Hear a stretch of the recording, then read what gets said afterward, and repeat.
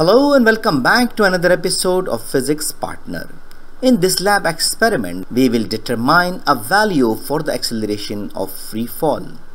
We extend our sincere gratitude to Cambridge International Assessment Education for their invaluable contribution to the creation of this compelling video content, which promises to enlighten and inspire curious minds around the world.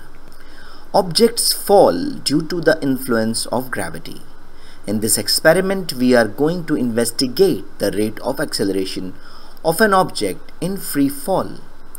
A meter rule is fixed to a wall at the height of 2 meters.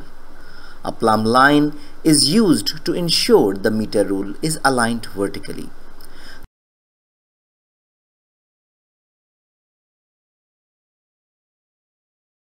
The bottom of a ball is lined up with the 1.50 meter mark. The ball is dropped and a stopwatch is used to measure the time for the release of the ball until it reaches the ground. This is repeated twice so an average can be taken. The result of each repeat is recorded. The ball is now dropped from 1.40 meter and the time is recorded. For each new height, 3 repetitions are carried out so that an average can be recorded. The displacement of the ball and the time taken to fall are both known. It is therefore possible to calculate a value for the acceleration of free fall using the equation S is equal to ut plus half at square. Initially, the ball is stationary, so u is equal to 0 and the equation can be expressed as S is equal to half at square.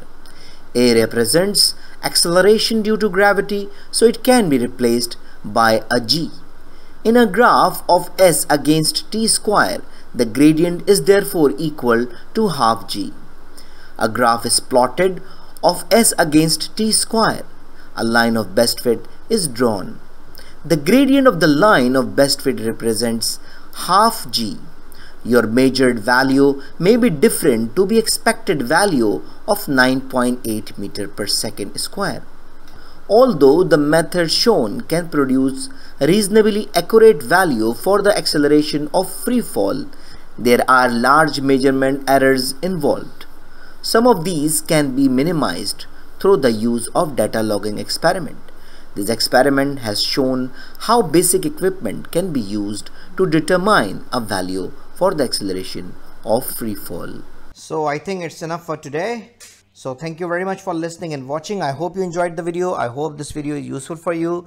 So take care of yourself and don't hesitate to write an email if you have any question, query, suggestion, and even classes are required. Take care of yourself meanwhile. See you in the next video. Goodbye.